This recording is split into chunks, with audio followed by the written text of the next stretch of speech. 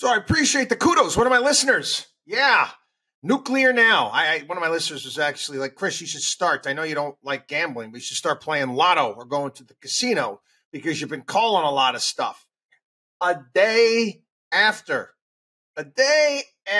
we reported on, the direction, the fact that we were excited about what the country should do in regards to nuclear reopening 3 Mile Island. Look at this. How about it? Capitalism solves many of our problems, does it not? 14 of the world's biggest banks and financial institutions are pledging to increase their support for nuclear energy. You don't say.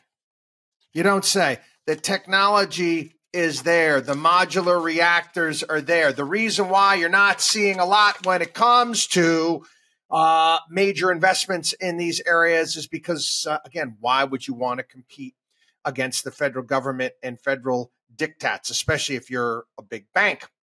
At an event that took place in New York, actually had climate policy advisor John Podesta. Okay. The Biden administration is caving on this.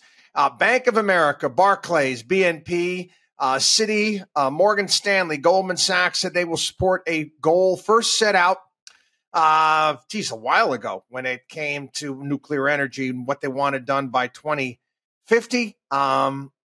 Public support is heading in this direction. It is the answer. And again, I can't stress this enough. You lead the world. You lead the world in energy like this, and you lead the world in inexpensive energy. Businesses are going to flock here.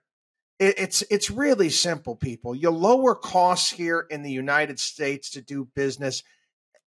Again, why wouldn't you?